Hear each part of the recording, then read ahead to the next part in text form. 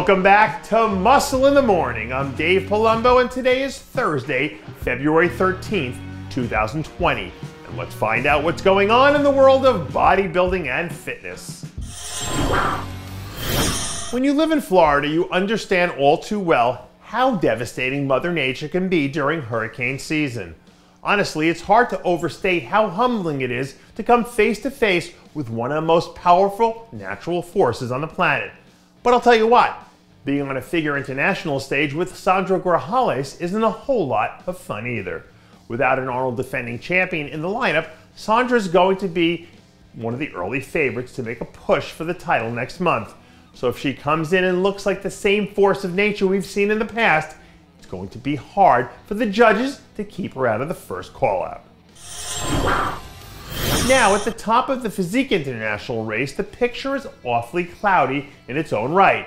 We've got Nathalia Coelho coming back to defend her title, Sarah Villegas trying to capitalize on the momentum she built at the Olympia, and right behind those two is Margita Zamilova, who might be the most underappreciated athlete in the field.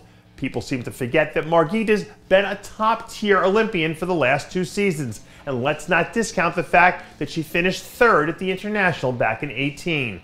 She's a big-time talent that no one seems to be talking about, but she could easily end up winning the whole damn thing. We're going to stick with our women's contender theme today by focusing on the fitness division, which also won't have the defending champion in the lineup this year. Now on paper, that opens up the door for Missy Truscott, who comes into the event as the number 2 ranked athlete in the world. Missy's been so good over the last 2 years that it's almost amazing when you look at her resume. She's competed 11 times since 2018 and only finished out of the top 4 once during that run. But here's the kicker. The 8th place blemish, and we put that in quotations, came at the Border States Pro, where she made her figure debut.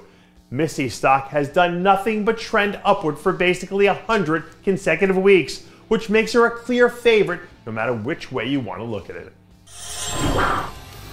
The bikini division is a little harder to predict than the other 3 because we've got a clash between titans at the top. Isa Pecini will be making her first appearance since she won the Olympia title last fall, but she'll be staring down the barrel at defending Bikini International champ Janet Laig and Angelica Teixeira, who has 3 Olympia and 2 Bikini International titles of her own.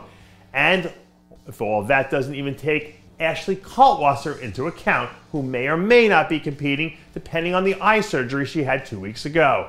If everything holds serve, this could be the most decorated lineup we've ever seen on paper. And that, my friends, means we're in for one hell of a weekend. And that does it for yet another edition of Muscle in the Morning.